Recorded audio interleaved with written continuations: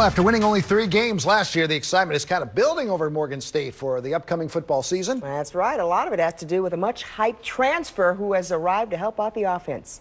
ABC 2 News' Sean Stepner is with the Bears at training camp.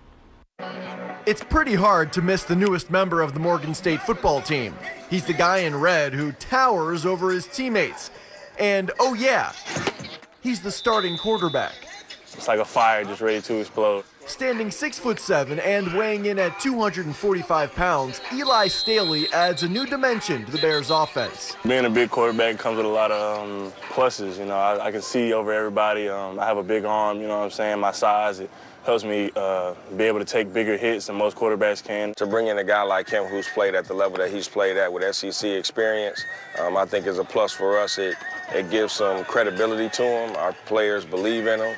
Staley comes to Morgan after a year at Tyler Junior College in Texas. Before that, he backed up current Dallas Cowboys QB Dak Prescott at Mississippi State. Me and Dak still keep in contact now, and just to make it easy, he just tells me just attack everything I do. And not only are the Bears getting a new look under center, the offensive backfield is getting a boost as well.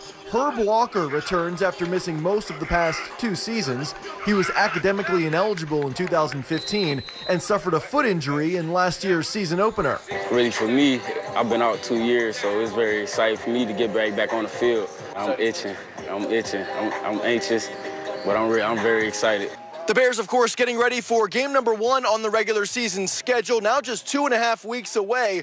The battle for Greater Baltimore, the new old rivalry against the boys from across town, the Towson Tigers. I know a lot of people who plays with Towson. We've been talking back and forth the whole summer, so it's going to be a very exciting game for both sides of the ball. You know, hopefully we can get that win.